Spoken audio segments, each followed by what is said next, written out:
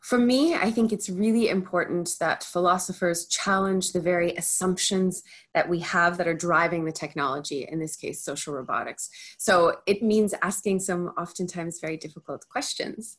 And I think social robots are actually much more profound than society acknowledges today that they are.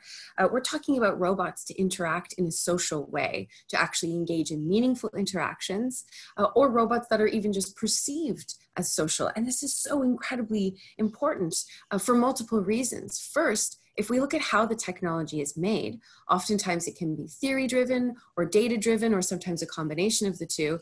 And we're already seeing quite a growing body of literature that talks about the problems with data-driven technology, that we see biases in the resulting outputs.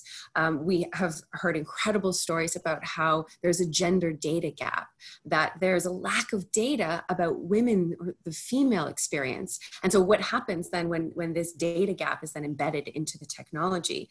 And also data-driven technologies have a tendency to exacerbate cultural or societal stereotypes. So this is one kind of set of questions that we have to talk about when we're thinking about how social robots are actually made. But I think it's also important to question the very starting point of this technology. We're talking about creating a technology to solve a problem of connectedness and relationality. And so is really technology the solution for this kind of societal issue?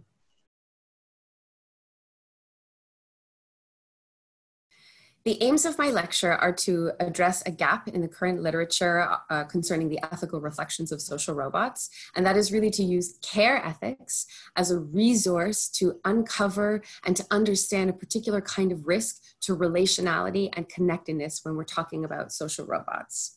So what I'm trying to do in particular is to look at a specific construct within the care ethics domain, which is reciprocity. So what is the impact of social robots on reciprocity?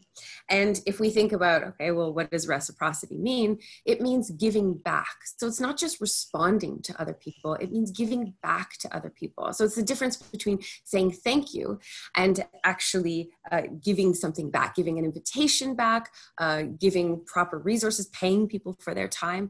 And this is really interesting right now in the current pandemic that we're in, where we see that certain groups of individuals have been considered now essential workers. And it's wonderful for us to thank them for their time and to have Twitter platforms to do that. But it's another thing for us to actually reciprocate to them, to make sure that they have the resources, the time, the money to do their job, while at the same time not sacrificing their own well-being. So my starting point is to show that social robots are often embedded in care practices today, right? They're used in healthcare situations, in education situations, in home settings. And from that starting point, looking at the care practices and how the robot is embedded into these care practices. I think it's also important for us to think about the idea that robots that are perceived to be social are not only in these traditional care spaces, right? That they will be outside these institutions. So they will be involved in care practices in the non-traditional sense, if you will. They'll be greeting people as they enter into university and doing so in a social way, telling them a joke, maybe a rhyme, something like that. So we need to think about social robots in care practices, but also to think about the idea that they will be in care practices that we don't traditionally associate as care practices. So then what I want to do is to look at this construct of reciprocity. And I want to do this on two different levels. The first level is reciprocity in a kind of dyadic or relational sense, where you have the human and the robot interacting with each other. And what I want to flag here is that people seem already to be confusing the ability of the robot to respond to commands with the need for us to reciprocate to that robot. And so what I mean by this is we see studies with the Roomba robot, which isn't even a canonical social robot, but is still perceived to be somewhat social.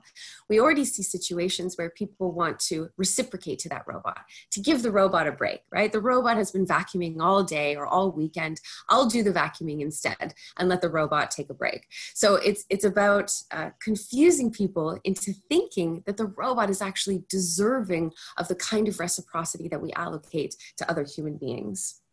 And so what I want to do is to ask, right? To ask the question, is this kind of deception something that we should be paying attention to? The second level of reciprocity that I want to look at is outside of the dyadic relationship. It's looking at reciprocity as a political construct, as a societal value and goal that we need to pay attention to. So giving back to caregivers in the bigger picture. And what I'm suggesting in my lecture and in my paper is that social robots will actually weaken society's ability to reciprocate. Will weaken this in terms of their ability and their incentive to reciprocate.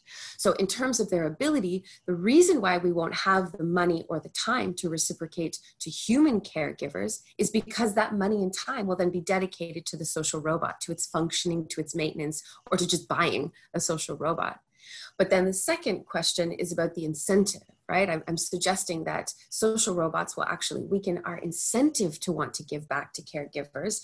And this is because there will be a growing tendency to delegate to the robot. It's so much easier than it is to provide reciprocity to the human caregivers. And this, I think, is a fundamental problem.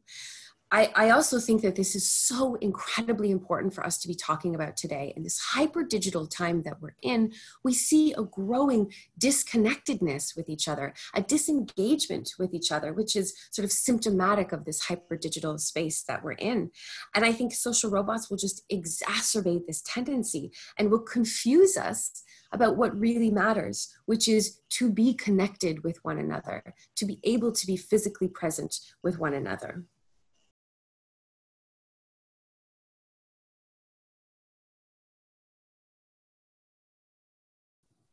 The three things that I want people to think about before listening to my lecture are, the first one is reciprocity. So this concept of giving back, not just paying tribute to or saying thank you, but giving back.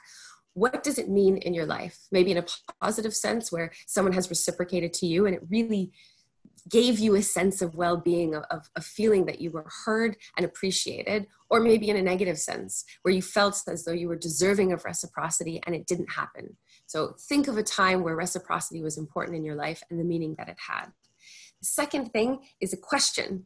I want people to think about this question. Do you think that social robots can actually help humans be more connected with one another? Put that on the table. And the third one is, again, a question, but do you think that care is a concept that is only relevant for healthcare, for education, or for the home setting? Or do you think that citizens actually engage in care throughout their day-to-day lives outside of these institutions?